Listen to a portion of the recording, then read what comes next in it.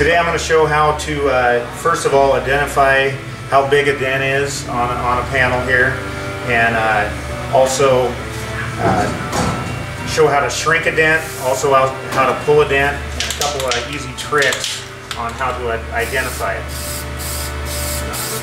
First of all, I'm going to use some guide code.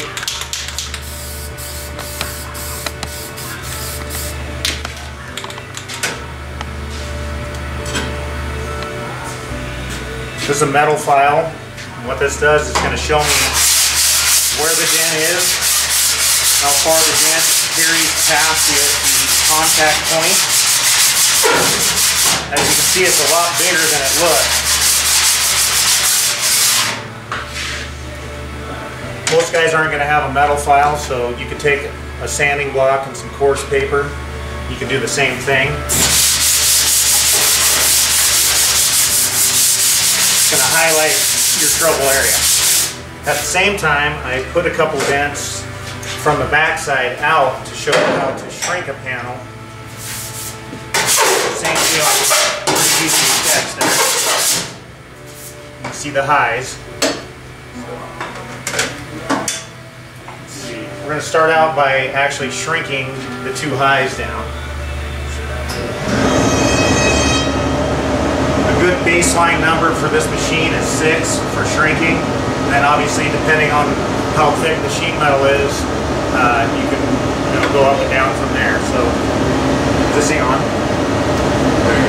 Yeah.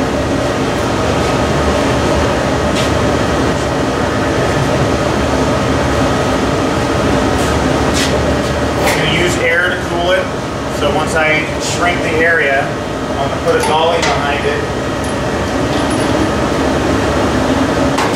Going flat to the panel, I'm going to shrink the contact point. I'm going to tap around and then smack the center, and then instantly cool it with air. Now you can do this with water or air, either way.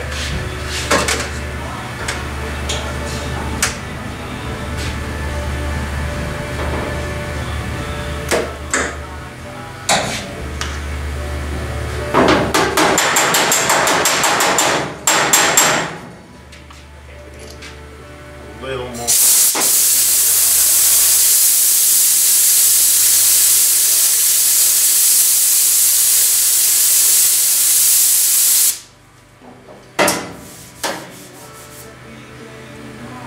After that first hit, it feels like it needs a little more heat.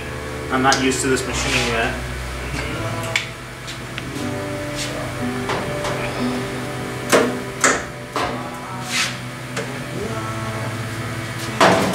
Supporting the backside.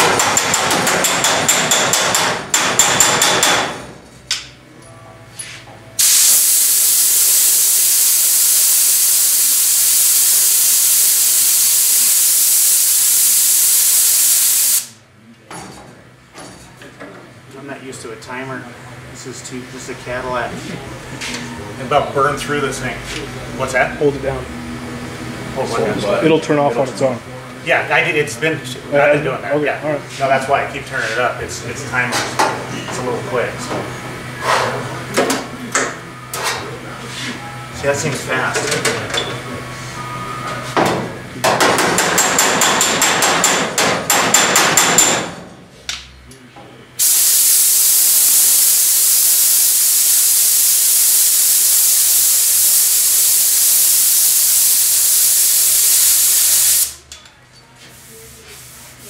Okay, so once you've done your initial, you can come back and check yourself with this guide code trick.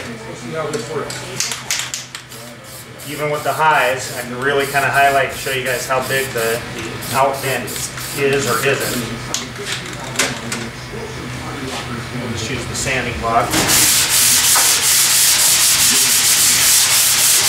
Actually, that's pretty good. I mean, if you got a slight low there, not a ton. If you can get to the backside, you can tap it with a hammer and raise it back up a little bit. Or you could use a puller and actually pull the thing back out.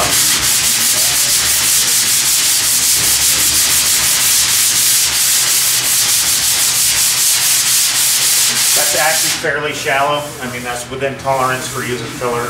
So. All right, now we'll go on full ease.